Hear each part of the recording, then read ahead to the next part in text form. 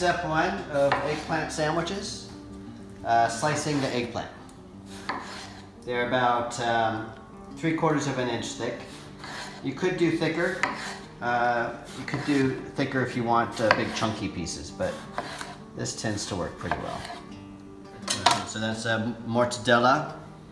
Italian imported mortadella is always the one with pistachio and peppercorns, and the domestic mortadella doesn't have that. And then provolone, and for this recipe, domestic provolone works better. It's just less intense.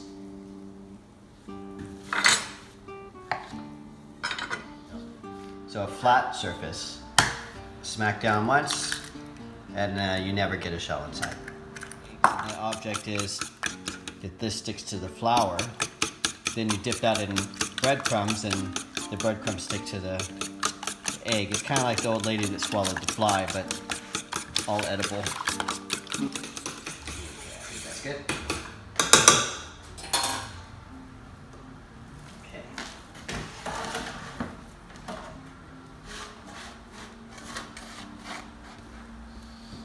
All right. This is the most important part of eggplant sandwiches, I think, or the most overlooked part. This is 50% eggplant. 50% breadcrumbs and 50% grated pecorino cheese. And in this large amount, probably 3 bunches of parsley have been chopped and added into it. Maybe a little less than that, but some chopped parsley has been added. So no real seasoning except the cheese. And it's actually half bread crumbs and half cheese, so it's very cheesy. This is breading the eggplant. First you put as many as you can fit into your little pan of flour. Flour, egg wash, breadcrumbs. Before I put them on this sheet pan, I'm going to put a little squiggle of oil. Really not very much, about that much. And I'm going to put salt and black pepper on the pan. Like that. Then I could put these finished breaded eggplant right onto there. And these are ready for the oven at this point. And they go in there for I think 375 is a good temperature. 350 is also good. It takes about 25 minutes to get some color on the bottom. Then you flip them over. I'm just gonna drizzle a small amount of olive oil on top, and it doesn't matter if some get hit and some don't. Just a little bit. Obviously not too much, because this pan has no rims on it, and you don't want the oil to drip. But it just needs a tiny bit on top, and that tiny bit that's on the bottom will be enough. And then finally a little more cracked pepper, this time on the top surfaces. This is the part a lot of people think they could skip, and it does make a big difference. And then a tiny bit of salt. And then that's it. And these go in the oven.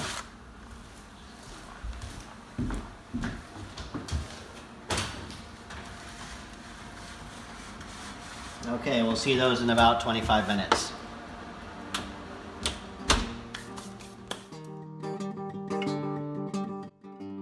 This I learned at Vivande Portavia.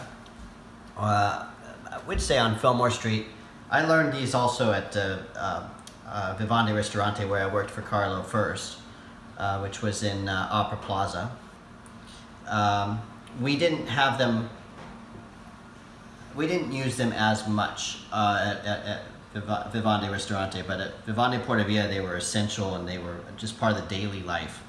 We would make anywhere, I think just a standard day, a standard light day, we'd make about 45 or 60. And then every part of our catering involved these in one way or another. So I never stopped to think how many I've made in my life. It would be a number I don't think I know how to count that high. But yeah, it It was mini, and it was learned by Carlo Middione in my time with him. A lot of people feel anxious when they see all this overhanging ones on the small pieces, but when you trace these through the finished product, they are still super delicious because this part ends up getting a thin veil of breadcrumb coating on it and ends up being a little crispier in the oven as a result. And when you have a big pile of them, sometimes you find you're seeking these ones out. So don't worry if there's overhang. I'm deliberately including a lot of the small ones just so you could see how they end up breading even with all that overhang.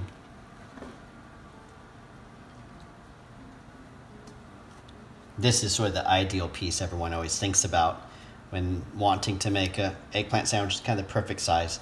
But these ones are more fun sometimes. More bang for your buck when you get a bite of all that crusty goodness. And you can see they're all covered in that breading, in that breadcrumb mixture. And that will just translate nice when they cook and get flipped over. And our first batch of eggplant sandwiches are now done, or at least I think they are. Oh yeah, look at this. And there's a little more light over here. This is absolutely perfect. This one's good too. These are good. If you flip them and let them sit on this hot sheet pan, those breadcrumbs will continue to toast. And here's an example of some of that crusty provolone and mortadella that you just have to take our word for. It tastes really good. Also on this one here, just coated. And you saw those when they were just limp pieces of mortadella dangling out like a skirt. But when you see them now, it just seems essential. And had you tucked them all in, I don't know, I think you'd be missing out on something. Here's another one. This one decided to just melt onto the bottom piece of eggplant. And I like it when they shift a little bit. It just, I just think that it makes them look so much more edible, really, than being perfect. So those are our eggplant sandwiches.